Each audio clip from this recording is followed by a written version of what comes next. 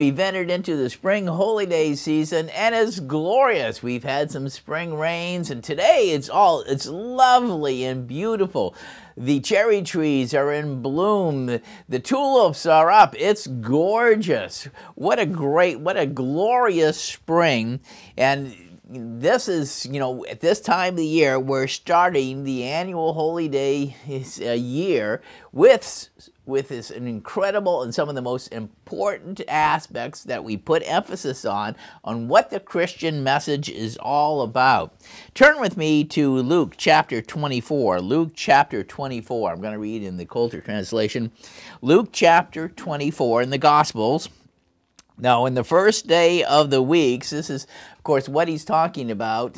Many people don't understand. And what Luke is talking about here is that this was the wave sheaf. This is the day you would start to count towards Pentecost. But we're not going into that. But anyways, but now on the first day of the weeks, they came to the tomb at early dawn, bringing the spices they had prepared, and certain others came with them. But they found the stone rolled away from the tomb. And when they entered it, they did not find the body of Jesus.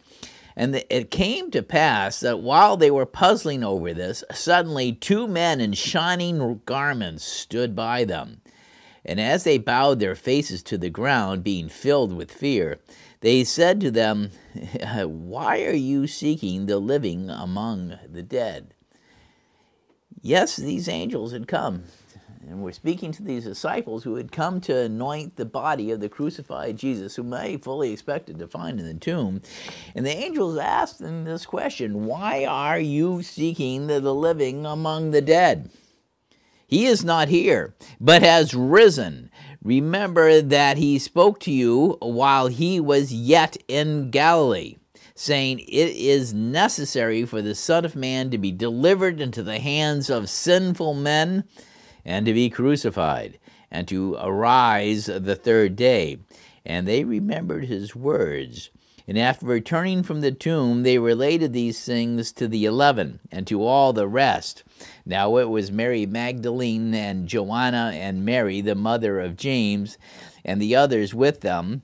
So it's a significant group of people who told these things to the apostles.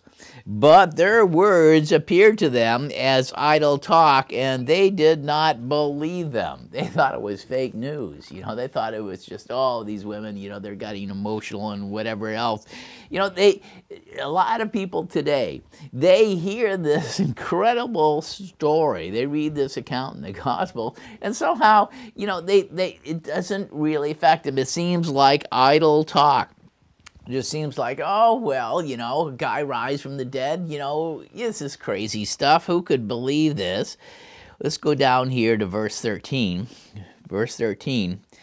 And anyways, verse 12, "Then Peter rose up and ran to the tomb, and stooping down, he saw the linen clothes lying alone, and he went home, wondering about the things that had come to pass."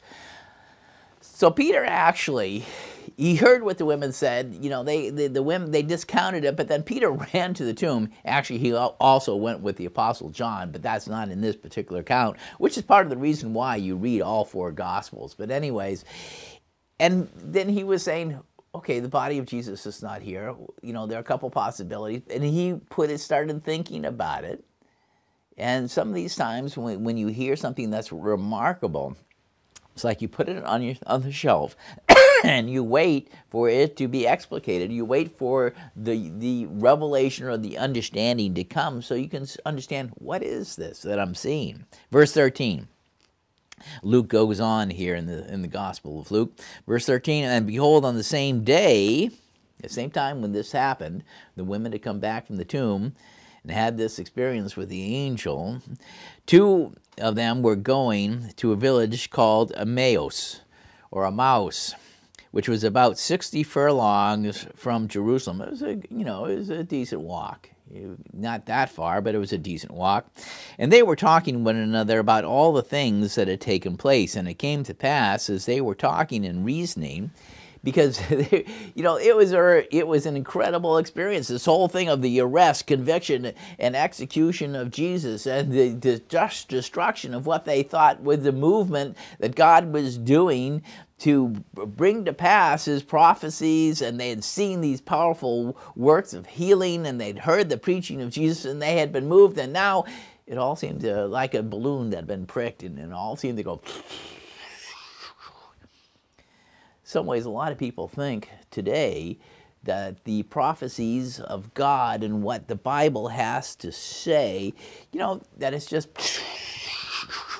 We heard about this whole thing this past week of Notre Dame Cathedral being burned, and one of the things that comes out is how few people in Europe still believe in the gospel from this aspect. How few people believe in the gospel. Anyways, so they were talking with one another about these things, these two guys who were on the road to Emmaus. And it came to pass as they were talking and reasoning that Jesus himself drew near and went with them. But their eyes were restrained so that they did not know him. They didn't recognize him when he came up with them. And he said to them, "What are these words you are exchanging with one another as you walk? And why are you downcast in countenance?" You could see it. These men were profoundly moved by what they had experienced in Jerusalem over the past few days. Then the one named Cleopas answered and said to him, "Are you only traveling through Jerusalem and have not known of the things that have happened in these days?" And he said to them, here's the leading question. Okay, this is one of those open-ended questions. Okay, I want you guys to talk about this. What things? And they said to him, "The things concerning Jesus the Nazarene, a man who was a prophet, who was mighty in deed and word before God and all the people." You see, it wasn't just that Jesus preached and spoke the word of God. You see, I'm preaching, I'm speaking the word of God, but he was different. He had a special commission, and he did mighty deeds of power, healings, raising people from the dead, healing the blind and the sick, all sorts of things like this. And how the chief priests and our rulers delivered him up to the judgment of death and crucified him. Well, you can see here very clearly that those who exercise power in this world don't want to have that power threatened. They don't want anyone taking away that power. And Jesus what he was saying was upsetting the status quo. It was upsetting the status quo among the religious people of his own community, but it was as well as the Romans. Verse 21, "And we were hoping that he was the one who would redeem Israel.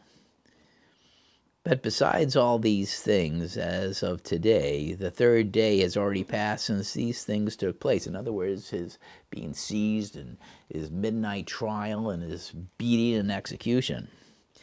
Verse 22, "And also certain women from among us astonished us after they went to the tomb early. For when they did not find his body, they came to us, declaring that they had indeed seen a vision of angels who said he is living. And some of those with us went to the tomb and found it exactly as the women had said, but they did not see him. Then he said to them, O foolish and slow of heart to believe in all that the prophets have spoken." Oh foolish, you don't believe the Bible? You don't believe the message of the Bible? Oh, foolish, he was saying. And these were people who read the Bible all the time. How much more here in the 21st century where, of course, most people aren't familiar at all. And, of course, they discount all of our leaders these days, more so than even back then, discount the message of the Bible and the teachings of the Bible. Oh, foolish and slow of heart to believe in all that the prophets have spoken. Was it not necessary for the Christ, that is the Messiah? This was a specific... the whole concept of Messiah was value-laden. It had context. It had meaning. It throughout the entire Word of God of what it was promising. Was it not necessary for the Christ to suffer these things and to enter into his glory? And beginning with Moses and from all the prophets, he interpreted to them the things concerning himself in the Scriptures. Things that were, that had been said many centuries earlier. This is one of the remarkable proofs of the Bible and the context and the validity of the Word of God that so many in our current 21st century completely overlook. They don't even bother thinking about it. They just dismiss it out of hand. And as they approached the village where they were going, he appeared to be going farther. But they constrained him, saying, "Stay with us, for it is toward evening, and the day is declining." No, it's getting late. You don't want to be on the road by yourself. It could be dangerous. Just like today, just traveling by yourself. A man or a woman, people disappear, And he entered it as if to stay with them. And it came to pass, as he sat at table with them, they had gone into a, wayside inn, and they were having something to eat. He took the bread, and this would have been flat bread, unleavened bread, because these were the days of unleavened bread, according to the Scriptures. So he took the bread and blessed it, and after breaking it, it was a break. You weren't tearing it because it wasn't leavened. You broke it, matzos. In breaking it, he gave it to them, and their eyes were opened, and they knew him, and he disappeared from them. And they said one to another, "Did not our hearts burn with us as he was speaking to us on the road while he was opening the Scriptures to us?" Yeah, it was like, hey, we're part of the inside group, and this guy is coming along and telling us all these things and what this means and how we're wrong and why we were lacking faith and all this stuff. They were probably sitting there, they were a bit chafing at this, and they were saying, He's telling us this, that, and the other. Well, I knew that, but why didn't I get that?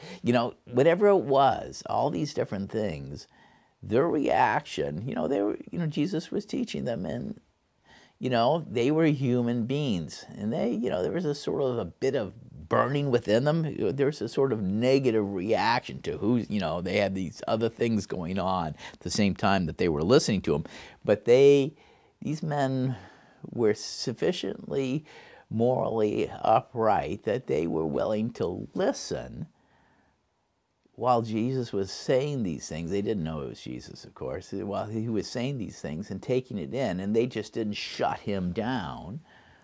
See, a lot of people today just shut people down. They won't listen. You tell them even the truth, they still don't listen or believe or turn. You see this very clearly in the attitudes of people today, A man convinced against his will is of the same opinion still, and that's what's going on politically in the United States of America these days, with the whole thing of the Mueller report or anything else. It's a human problem. Did not our hearts burn within us while he was speaking to us on the road, while he was opening the Scriptures to us? They rose up that very hour and returned to Jerusalem, and they found the 11 and those who were assembled together. So the remaining disciples, remember, Judas had killed himself. And then the other disciples, a couple, there were less than 200 people there, maybe 120 or so. This is what the Scriptures would indicate. Saying, "In truth, the Lord has risen, and he's appeared to Simon." Okay, Simon was I assume Simon was one of the fellow. You had Cleopas and then Simon, and it was probably Cleopas who was talking. Then they related these things that they had happened on the road, and how he had made known to them by the breaking of bread. And as they were telling these things, Jesus himself stood in their midst and said to them, "Peace be to you." Peace be to you.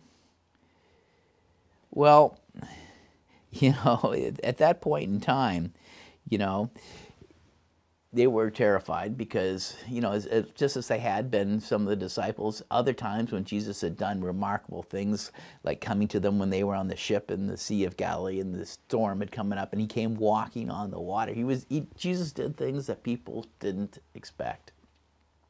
Things that weren't possible for a human being. And sometimes, And just as it would with you or me right now, it would terrify him. But he said, peace be with you. And then he gave them proofs that he had indeed been resurrected from the dead. He was not just a spirit. He had, he had a body, he had bones, he could eat food. And he did this in front of them to show them. And then let's go down to Luke chapter 24 and verse 44.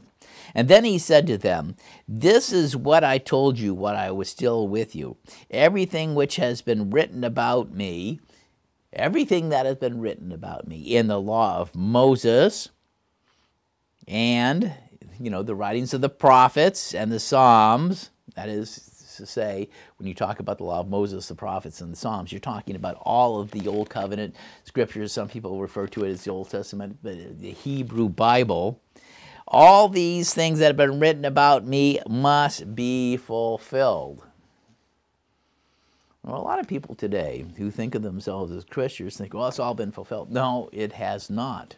Anyone who's familiar and actually pays, bothers to read the Bible, realizes there's a lot more that's coming. There's a lot more that's coming. Let's turn with me to Psalm 110 here for a second. Let's just take a look. I want to illustrate this point that a lot of people overlook right now. And this is highly pertinent for us who are living in the 21st century as we're coming here. This year, this is 2019 according to the Roman calendar, we are all about 11 years from the 2000th year anniversary of the death and resurrection of Jesus Christ. We're coming up here 11 years to the 2,000 years. Anyways, let's take a look here. Psalm 110, what sort of things, everything Jesus said that has been written about me in the scriptures must be fulfilled. And that's not, it's not maybe or could be. No, it's must be fulfilled. I'm going to read one of these things that must be fulfilled. Psalm 110, New Living Translation. It's a Psalm of David, the shepherd king of Israel. The Lord, and this is YHVH, okay, the I, great I am, or the ever living one, as far as what it stands for, the one who's self-existent. The Lord said to my Lord, different Hebrew word. The word here is Adonai, which meant Lord, someone who had a high position of authority. And David here, who is king of Israel, is acknowledging him as his Lord. So, David was a sovereign, and he's acknowledging somebody else as his sovereign. Okay, you get the picture here. The Lord said to my Lord, sit in the place of honor at my right hand until I humble your enemies, making them a footstool under your feet. What is he saying? The Lord said to my Lord. Well, there's another place in Scripture. Let's go to Daniel chapter 7. Daniel chapter 7 and verse 13. We'll be back to Psalm 110, by the way. Stick a ribbon or, put a little note or, something in that. We'll be back to it in just a second. But Daniel chapter 7 and verse 13, Amplified Bible Version. I kept looking, the prophet Daniel, in the writings of the prophets, he's saying, I kept looking in the night visions, and behold, on the clouds of heaven, one like a son of man was coming, and he came up to the Ancient of Days and was presented before him. Jesus himself had given the high priest this image. He had cited this scripture. This was the reason when he cited this scripture. This is why they put him to death. He cited the scripture and bang, it flipped the switch, as it were. And to him, that is the Messiah, was given dominion. That means supreme authority. He, this one who came up to the Son of Man, who came before the Ancient of Days, who was presented to him. And to him, the Son of Man, the Messiah, was given dominion, meaning supreme authority, glory, and a kingdom, that all the peoples, nations, and speakers of every language should serve and worship him. That means everybody. That was going to be, that they should serve and worship him, which is not the state of our world right now by any means. His dominion is an everlasting dominion. It is an everlasting supreme authority. You don't find that right now. Which will not pass away. And his kingdom is one which will not be destroyed. It's not going to be like ancient Israel or Syria or Egypt or Babylonia, which have disappeared. Those kingdoms are gone. And it's not going to be like the governments here in Canada, the United States of America, or Britain, or wherever you might be, Germany or China or Japan. No. It's not going to, all these governments, all human governments pass away. That is a story of history. United States of America, Canada, where we live right now, we like to think everything is permanent. No, it's not. Period of time in the story of mankind, of history. But there is coming one, the Son of Man, who is presented in the ancient days, and his kingdom is one which will not be destroyed. It is an everlasting dominion, the kingdom of God. So if we go back here to Psalm 110 again, so the Lord said to my Lord, sit in the place of honor at the right hand till I humble your enemies, making them a footstool under your feet. And many people make themselves and set themselves as the enemies of the Son of Man right now. They teach contrary. They hate those who profess or try to teach his morals and ethics. Anyways, the Lord will extend your powerful kingdom. That's Psalm 110, verse 2. The Lord will extend your powerful kingdom from Zion, meaning Jerusalem. We know where that is in the Middle East. This is not an unknown place. The Lord will extend your kingdom from Zion, Jerusalem, and you will rule over your enemies. This is the future. Prophecy is a future. It's a newscast of what's coming in soon down the pike, down the road. When you go to war, your people will serve you willingly. Oh, the Messiah is going to go to war? Returned Christ is going to go to war? Well, anyone who reads the Bible and looks at the book of Revelation knows, it just talks about this, right? You are arrayed in holy garments, and your strength will be renewed each day like the morning dew. In the morning dew, this is the symbol that David is putting here in a dry desert area, like you have much of the land of Israel in the Middle East, or if you go any desert of the world, California, wherever you might, Arizona, it's the dew in the morning that keeps so many of the plants alive. It renews. It's a strengthening thing. It's the image. Verse 4, the Lord has taken an oath and will not break his vow. You are a priest forever in the order of Melchizedek. The Lord stands at your right hand to protect you. He will strike down many kings.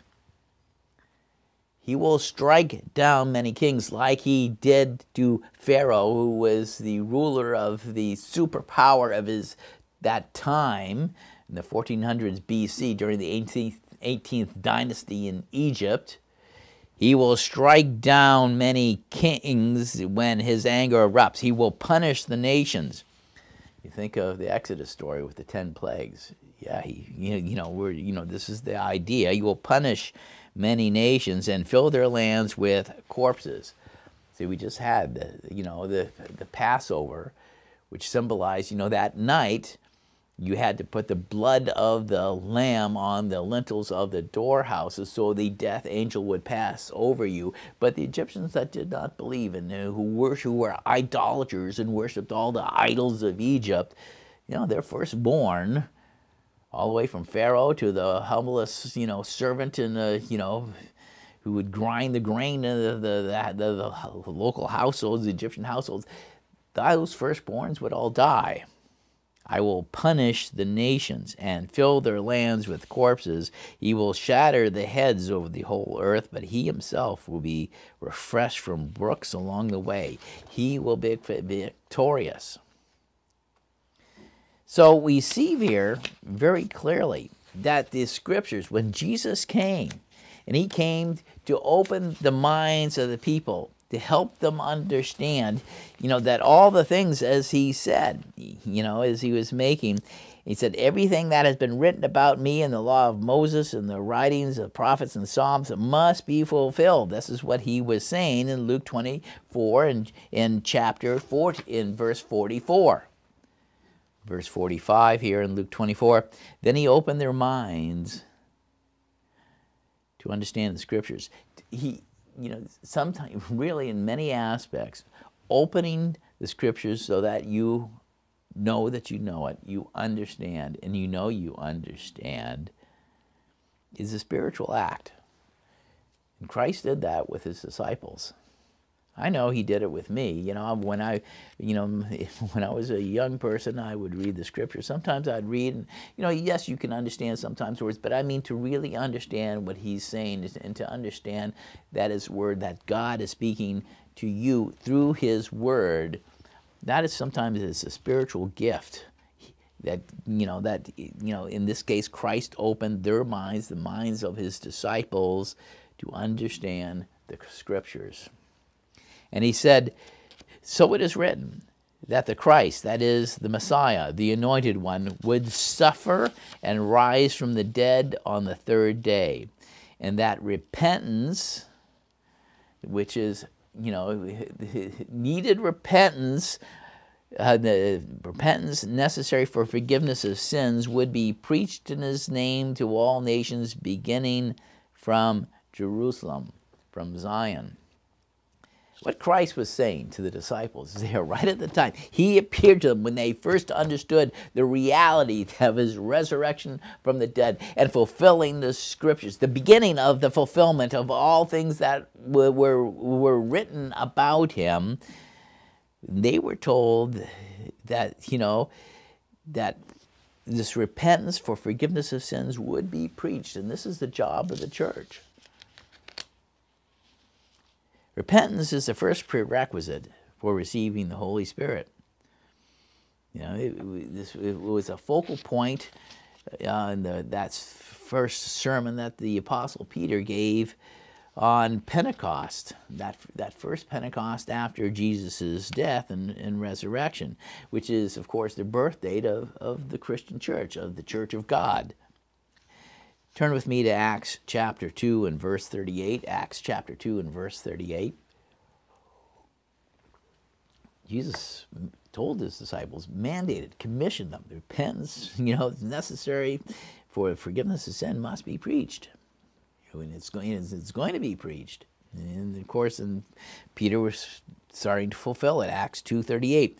And Peter said to them, repent and be baptized, every one of you, in the name of Jesus Christ for the forgiveness of your sins, and you will receive the gift of the Holy Spirit. So there was an exhortation, and there was not only to repent, which we'll talk about in a moment, and which was to be followed by action. Yes, you must be baptized. Baptizico, it's immersion in water. It's not sprinkling. It's immersion in water. That's the example that's given. John the Baptist, Jesus himself. That's the example we're given. Repent and be baptized in Jesus Christ's name. Something that people who are in other faiths might have a difficulty with, but it takes repentance and before. Anyways, for forgiveness of sins, and you will receive the gift of the Holy Spirit. So it's promised that they're receiving this gift of the Holy Spirit, and if we don't have the Holy Spirit, we're not Christians. We're not really his. We must have the Holy Spirit. It says when this word repent, it's Strong's 3340. Metanoeo. Metanoeo. It means, in the way the lexicon defines it, this Greek word, metanoeo, is to change one's mind or purpose on account of something. In this case, on account of the Word of God, what the Bible says. To think differently, to reconsider morally, and to feel motivated and convicted by what one reads so that you take action. Peter, again, repent and be baptized in the name of Christ. The work of the apostles is, in one sense, a continuation, of course, the earlier work of John the Baptist. Turn with me to Matthew chapter 3 and verse 1. Matthew chapter 3 and verse 1, Amplified Bible version here, I'll quote. In those days, that is, in those days when, at that time when John the Baptist was preaching, many people were expecting the Messiah to appear because the scriptures seem to indicate the time frame that when they would read the prophecies in Daniel, the 70 days, 70, 70 weeks prophecy, they would calculate, said, okay, we're really close to it one way or the other. I don't care, there were obviously different ways that people would count and look at it. Do we count from this? Do we count from that? Because we know very clearly they were expecting the Messiah to show up. But first, what you have is this other guy. John the Baptist shows up. God sends John the Baptist. And what is why? It says, Matthew chapter 3 and verse 1, in those days, John the Baptist appeared, preaching in the wilderness of Judea. That means along the western side of the Dead Sea, which if you've ever traveled to the land of Israel, you know that is one of the lowest spots on earth, and it is very, very hot whenever you start to get into spring and summer. I mean, it cooks. Appeared preaching in the wilderness of Judea, and it's still a fairly desolate area. And saying, so John appeared preaching in the wilderness of Judea and saying, repent, which is amplified notes here, the Amplified Bible, change your inner self, your old way of thinking, regret past sins, live your way in a life that proves repentance, seek God's purpose for your life. Repent, for the kingdom of heaven is at hand, he said. We already read in Daniel 7 and Psalm 110, the kingdom of God is a core of the biblical scriptural message. It's not going to heaven, your soul wafted off to heaven when you die. No, it's the coming of the kingdom of God. It's a resurrection from the dead. This is the message of the Bible. It's a lot different in some ways from what a lot of people think it is. But if you take the scriptures for what they say, and Jesus says that all things, must be fulfilled, we're looking at, something that is really remarkable. For the kingdom of heaven is at hand. Well, the King of heaven is now confirmed. He is ratified. He is in the position to act when the Father decides that it's time to pull the trigger and change everything. Repentance, that change of heart and will. And baptism is that outward rite of a purification, forgiveness of sins. So when he would baptize, he was doing something that they would understand because they knew, they were familiar with that if you were going up to the temple, you had to be ritually clean. You had to go to a mikvah and have your sins washed away. When a woman had finished her period, she would go to the mikvah to be clean. So they had all this understanding that, that purification was necessary of the body, but also, and Jesus would make this point very clearly, it was also of the heart and the mind, the will, the desire that you have as a person. This is one of the things you would argue about with the Pharisees all the time. They liked, the idea of purification by rituals, but Jesus is talking about repentance, change. And it was, it was something that was in this whole idea of repent and believe the gospel is directly connected to receiving the Holy Spirit, which makes us part of God's adopted children, part of his family, as the Gospels will later reiterate. Repentance is the first of the six elemental truths of God's, of what later on in the scriptures is called God's elemental truths of the Word. Let's go to Hebrews chapter 6 and verse 1. Hebrews chapter 6 and verse 1. And I'll read this in the New Living Translation. Hebrews chapter 6, verse 1. I believe it was Paul who was writing this. There's not an author attributed, but anyways, and I think he was doing this while he was under sort of house arrest or protective custody, is probably a better state, in Caesarea, when at that time when he had gone, that different part of the book of Acts. Anyways, so let us stop going over the basic teachings about Christ again and again. Let us go on instead and become mature in our understanding. And sometimes this is a powerful exhortation. For there's some people who just, about the basic teachings of Christ, they repeat them over and over and over again, and they don't go on and become mature in their understanding. Part of the purpose of the Judeo-Christian Foundation and what we're doing here on the COG webcast is to help you to become mature in your understanding. Being a Christian is a lot more than just say, I believe, I accept Christ as my Savior. It's much more than that. I try to emphasize. The apostle again says, let us stop going over the basic teachings of Christ again and again. Let's go on instead and become mature in our understanding. Surely we don't need to start again with the fundamental importance of repenting from evil deeds. Do we? Do we have to go over the fundamental importance of repenting from evil deeds? What are evil deeds?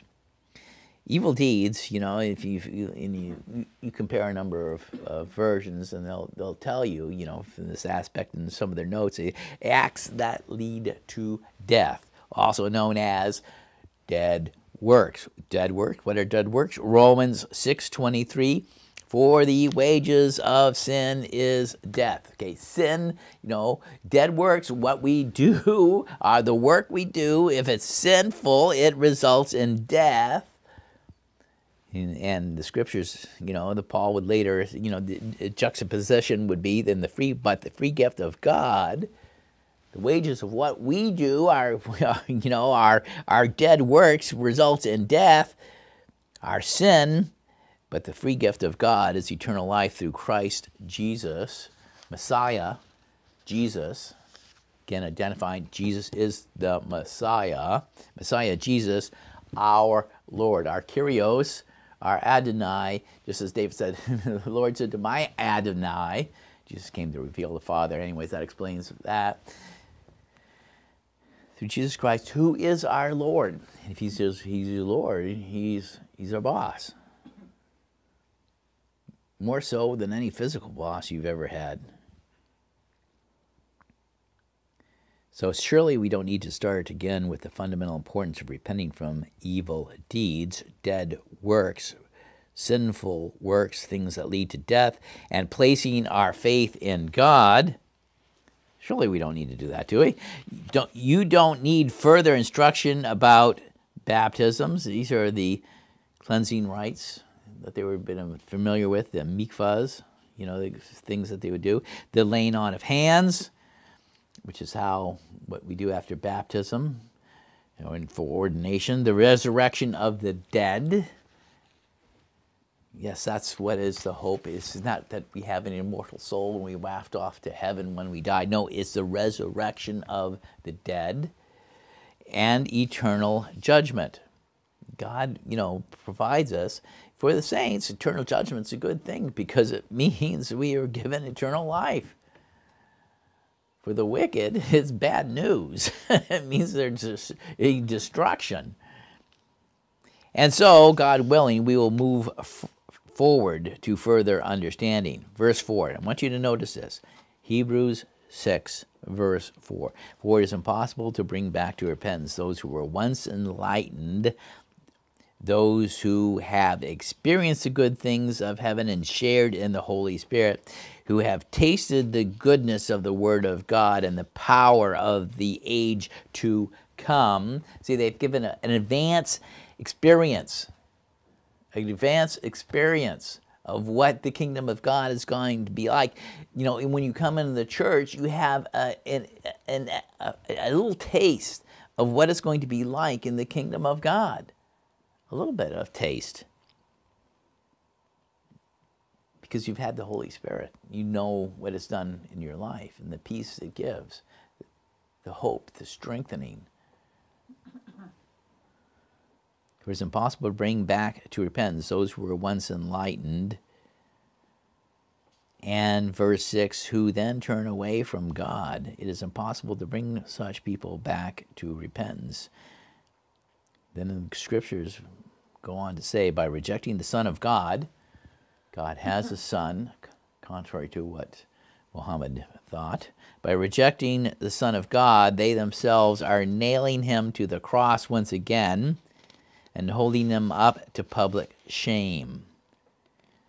So if we make our profession as a Christian, we repent and are baptized, have hands laid on us, and receive the Holy Spirit, and then turn away from it, turn away from God, we're in trouble. Because Scripture says it's impossible to bring such people back to repentance. Because it makes the point, by rejecting the Son of God, they themselves are nailing him to the cross once again and holding him up to public shame.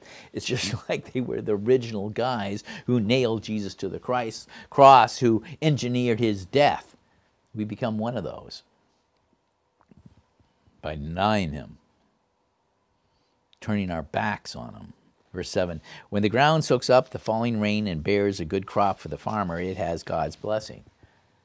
You know, every year when the farmers go out to plant, you know, they'll get this rain in due season. They need that for the crops to grow. We need the rain. A lot of city people, city folks, they don't think about the fact that, you know, why are they alive? They're alive because, you know, we get the ground, we get rain in due season, and the crops grow. They're disconnected from some of the basics of reality, but we shouldn't be. But then it makes this point, verse 8. This is Hebrews chapter 6, verse 8. But if a field bears thorns and thistles, after it's been rained on, you know, this sort of like the portion, the nurturing, the washing of God's word, it is useless. But if a field bears thorns and thistles, it is useless. It says the farmer will soon condemn that field and burn it. And one of the things, and I used to do at my dad's little ranchette that he had there in Idaho, when I'd come to visit, you know, Dad, I'd show up and Dad had a list of, you know, son do things, you know, I need this done and that, whatever. So I'd just start to get busy, you know, and things Dad wanted me to do. And one of the things oftentimes was getting out his propane burner and burning the thorns and thistles. So they don't produce extra seeds, and if they got seeds, you burn them up too. See, the idea of when you burn the thorns and thistles, you don't want it infecting your field. You want it to be productive. Eventually, you know, and it says that you gather the thorns and thistles and then you burn them. This is an agricultural, you know, principle, but a lot of city folks don't understand anymore. Repentance is an essential doctrine, according to the Scriptures. Central to the gospel. God calls on all humans to repent. We all have something to repent of. Maybe we have to look for it sometimes. Maybe sometimes it's, you know, it's as evident as the nose on our face. We understand it. People are all different. They have different backgrounds, different experiences, but there's not a single one of us that hasn't sinned. Scriptures make that point. Let's go to Acts 17:30. Luke, who was writing Acts, makes this point. He captures this. He's capturing, you know, what the Apostle Paul, one of his sermons, he said, "Therefore God overlooked and disregarded the former ages of ignorance, but now he commands all people everywhere to repent." As Amplified notes, repent, that means to change their old way of thinking, to regret their past sins, and to seek God's purpose in their lives. Now, God overlooked it, but now he commands everyone to repent. See, this is where we are in humanity right now. We are asked to repent. What does repentance mean? What should one repent of? Well, what one should repent of varies according to the person. Sometimes you have to counsel. You have to reflect. Repentance, of course, we've already seen some of it, you know, because I've given you the definition. to change your old way of thinking, to regret, past things when you missed the mark, where you you weren't seeking God's purpose in your life, maybe? How do you tell the difference between real and counterfeit repentance? Well, because there can be counterfeit repentance. Repentance should mean total change. I've seen a lot of people. I'm not a lot, a few. I'm not going to say a lot. There are a lot of people here on the face of this earth, and I've only had the privilege of knowing a few, or the misfortune of knowing a few of them. But anyways, repentance means turning from sin. And there are some people who approach religion, they approach Christianity as though they think it's, I say the magic phrase, I accept Jesus as my Savior, and, that gets them into heaven, they think, or they perform these things, or they go to communion or Mass or whatever it might be, and they think that guarantees them a place there. But while God is asking that everyone and everywhere should repent, He has something in mind. He has something in mind of what's critical to reestablish this relationship between our Creator, the Creator of this world, the Creator of you and our lives, and Himself. God is a holy God. And what does He want us to repent of? Well, some things He makes it very clear and evident, although there are lots of religious people who do their utmost to obfuscate this, just as there were in Jesus' time. Repentance, a fact about repentance, primary, is a change of mind and behavior. And that means specifically turning from sin. What is sin? A lot of people don't know what's sin. A lot of Christians don't know what sin. They will, put around. But the Bible gives you a definition of sin. You don't have to guess. It does actually say. Let's go to 1 John, the general epistles of the Apostle John, 1 John chapter 3 and verse 4, and I'll read it here. 1 John 3, 4. Everyone who practices sin.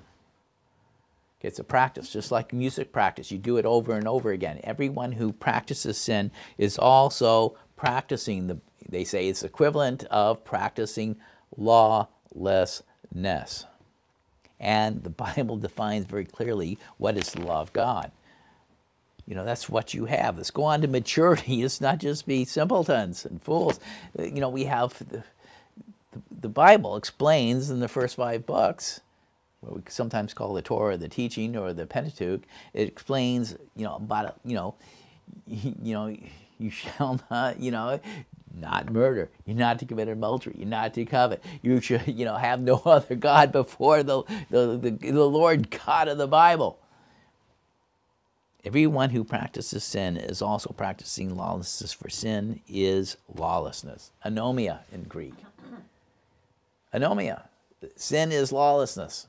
And I find out, it's incredible how many, people who think of themselves as Christians are every day running around practicing sin. And, because they don't understand that's connected to the Word of God. God defines what sin is. He's not leaving it up to our imagination.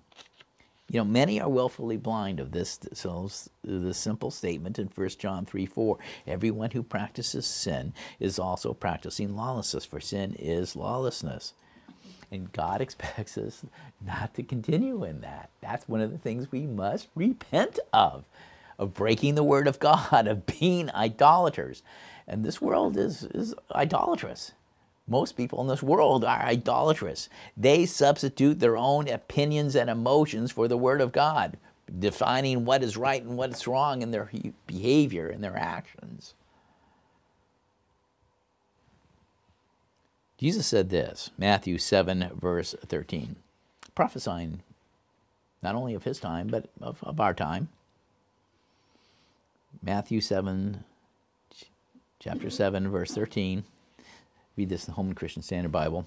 Enter through the narrow gate, for wide is the road, the gate is wide and the road is broad that leads to destruction, and there are many who go through it. The majority, overwhelming majority. Verse 14, how narrow is the gate and how difficult is the road that leads to life, and few that find it. And that is not what a lot of people think. But that's what Jesus said. And then he makes the point here, Matthew 13:40. There are consequences to those who practice sin. Matthew 13, verse 40. Therefore, just as the weeds are gathered and burned in the fire, that I was talking about earlier about the thorns and the thistles, so it will be at the end of the age. See, that's future. The Son of Man will send out his angels, and they will gather from his kingdom, gather out of his kingdom everything that causes sin, whatever deceitful, enticing mind traps and philosophies and false religious ideas people might have. He'll gather out of his kingdom whatever those that causes sin, the scandalon, and those who are practicing lawlessness. Verse 42, they will throw them into the blazing furnace where there will be weeping and gnashing of teeth. Revelation talks about the lake of fire, volcano, type of thing. We're just physical beings.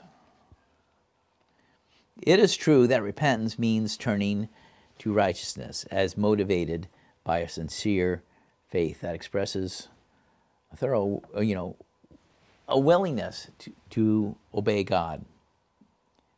Turning from willful blindness to willful obedience, if you would. Okay, from that standpoint. Many of the commandments of God are stated or framed in the, sort of thou shalt not form, but there are also lots of commandments that are stated in the positive, affirming, this is what you should do, and exhorting us.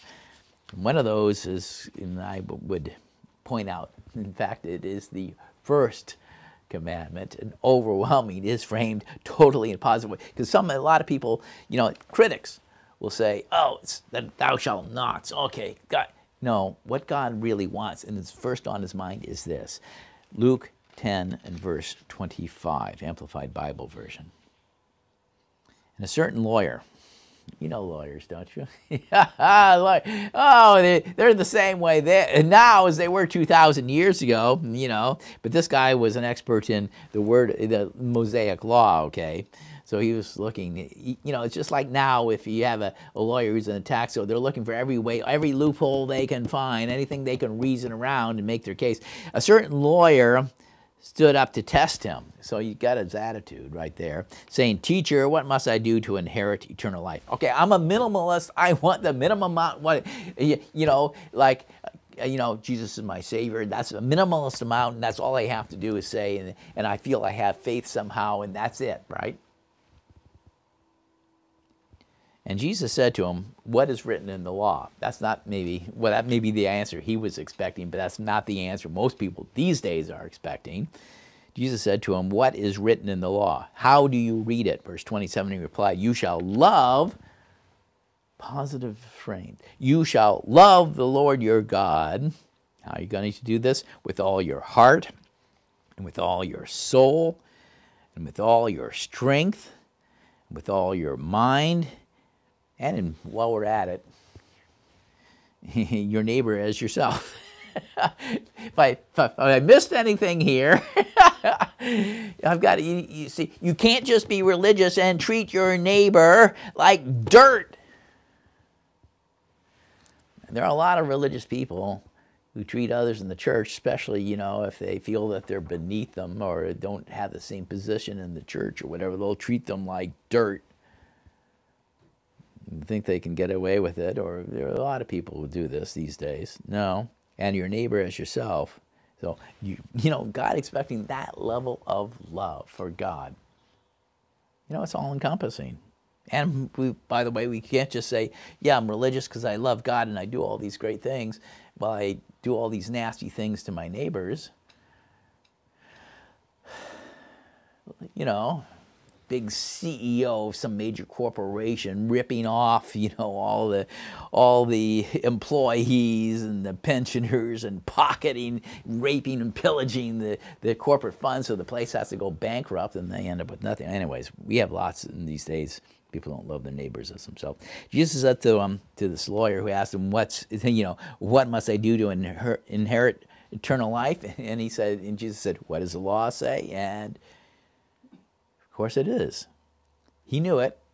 To love the Lord your God with all your heart, with all your soul, with all your strength, with all your mind, and your neighbor as yourself. And Jesus said, you have answered correctly. Do this habitually and you will live. Of course, if you go here to where I'm citing this, Luke 10:25, you'll see that this guy wanted to justify himself because he wasn't loving his neighbor. So repentance is not just stopping bad behavior. Also, it is positive. It means doing and thinking right things, treating people right, things that are pleasing in God's sight. God's not just looking at little liturgies, sacraments. We have this stuff we do, and that's going to please God. That's the way the pagans approach their gods. It's not what God wants. Repentance begins with a change of mind that results in lifestyle changes, followed up with action. A lot of people can use lifestyle change these days because it's not in accordance with the Scriptures. You're trying to substitute things that aren't, virtual signal. Well, I'm righteous because I'm this, that, and the other. I do this. We have this whole thing going on, but they don't refer to the Word of God as the authority to determine what is right or wrong by any means. They're idolatrous. They want to do whatever they think their philosophy is. This idea... when John the Baptist appeared before Jesus, God thought, Jesus as the Messiah, he needed an advanced man. He needed, an advanced man is somebody who goes into there. They do it in politics. They send somebody out there to beat up the drums, to get people to come out for the candidate so he can come and speak and make best use out of his time. They also do that for promotion for any sort of event, rock concerts or anything else. They have advanced men. Well, John the Baptist was Jesus' advanced man. And John was coming to challenge hypocrites, all those who wanted to, virtue signal that they were better than others, because he was telling them to bring forth fruits of repentance. Let's go to Luke. The Gospel of Luke, chapter 3, verse 10. Gospel of Luke 3:10, New Living Translation.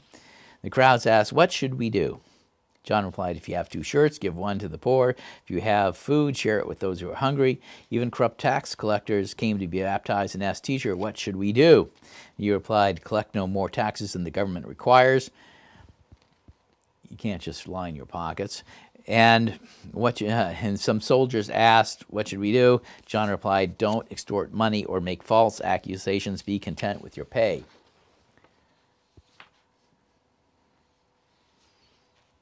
Plenty of false accusations. People like to do that now, too.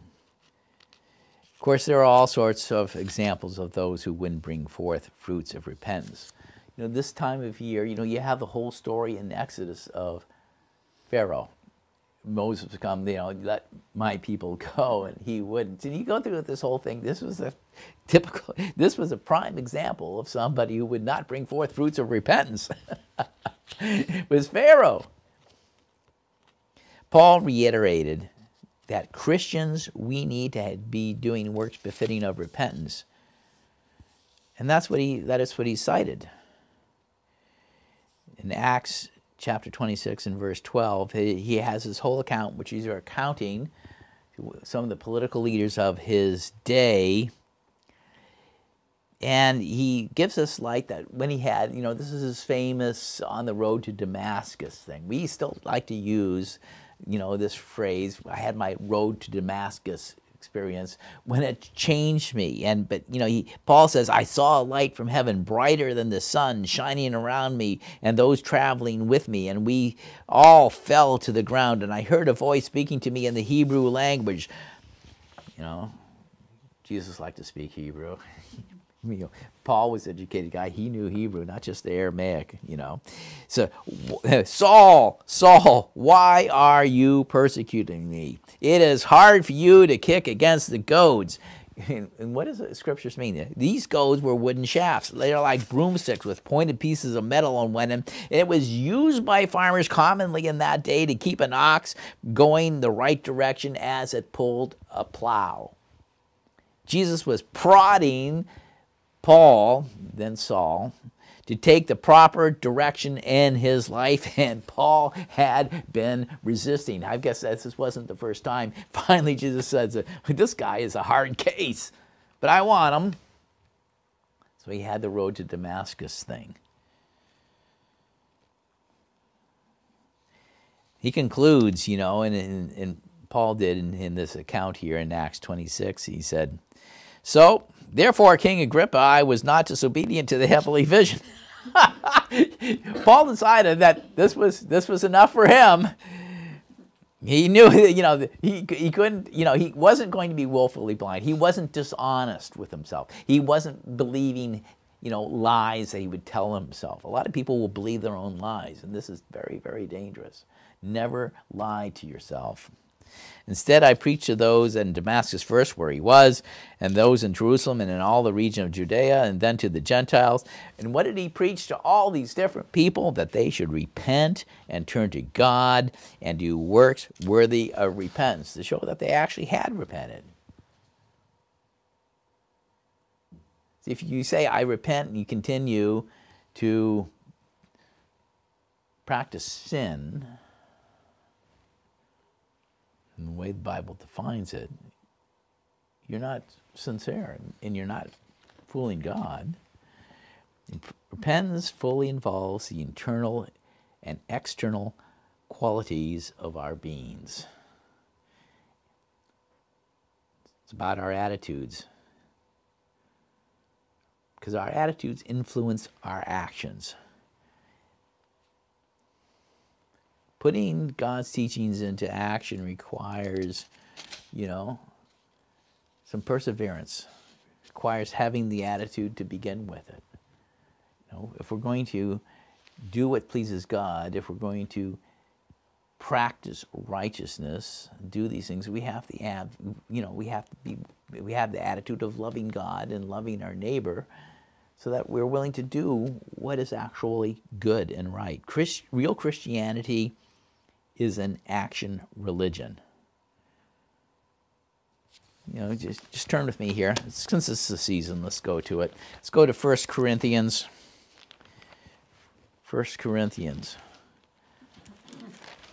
chapter 5.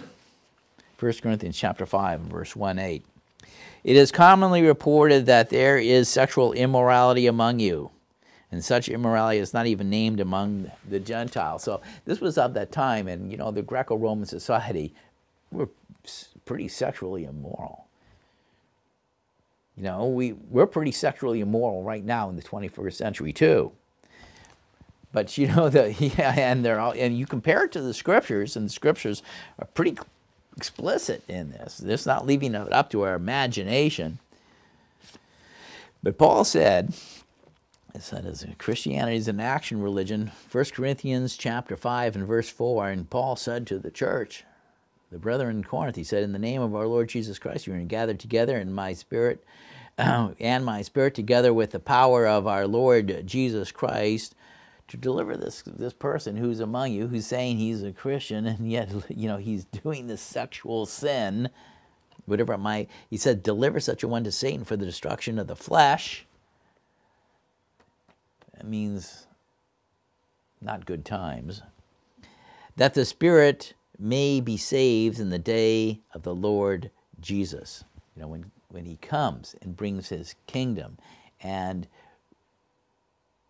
will evaluate and judge his servants and reward those, according to their works, whether they're good or whether they're bad.